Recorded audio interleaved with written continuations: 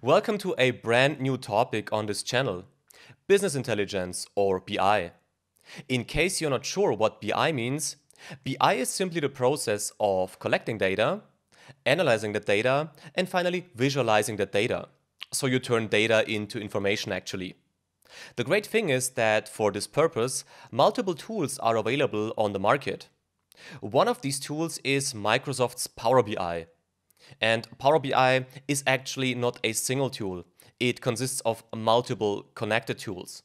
So we will take a look at one of these Power BI tools, which is called Power BI Desktop. Before we start, one quick note. If you want to know more about Power BI, I would be really happy to welcome you in my Udemy course, which will give you a complete introduction into this Power BI universe.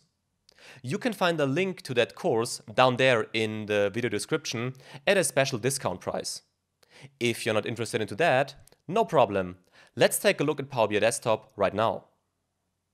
So as I said, Power BI is not a single tool. The Power BI tools are Power BI Desktop, Power BI Service, and Power BI Mobile. Now, why do we have these tools? Well, Power BI Desktop is a local application which you can simply download. In this application, you can connect Power BI to different data sources. Then you can analyze your data and visualize your data, in charts for example. After you finish your local work, you can then publish your project to Power BI Service. This is a cloud application.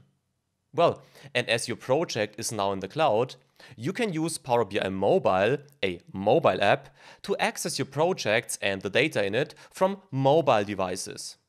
Of course, these tools have a lot more functions, but this is the general idea behind that. We will focus on the local application, Power BI Desktop. And the great thing is that the download of Power BI Desktop is for free, as long as your work stays locally. If you want to have increased sharing capabilities with Power BI Service, then you have to buy Power BI Pro. But for our purposes, we can use the Power BI free version. However, there is one thing that is not so great. Power BI Desktop is only available on Windows. That's just the way it is. But if you're still interested into Power BI Desktop and don't have a Windows computer, just keep watching the video and see what great things you can do with Power BI Desktop. So, as we now know that we have to download Power BI Desktop, let's see where we can find that download link. Here I am on the official Power BI homepage. Well, and we want Power BI Desktop, so we simply go to Products up here and go to Power BI Desktop right there.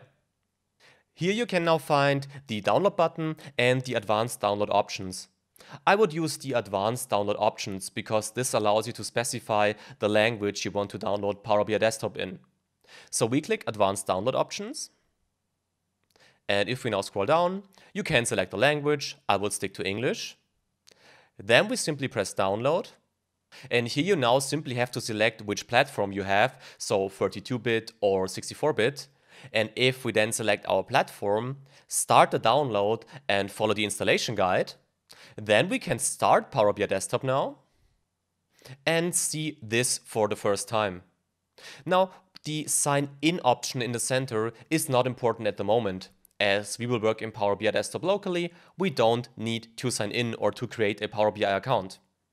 One thing that is more interesting at the moment is this Get Data button.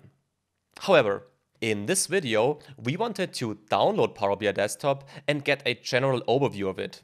This is what we did.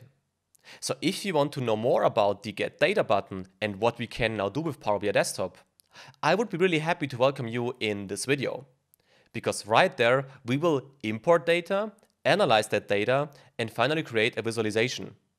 Hope to see you there, and bye-bye.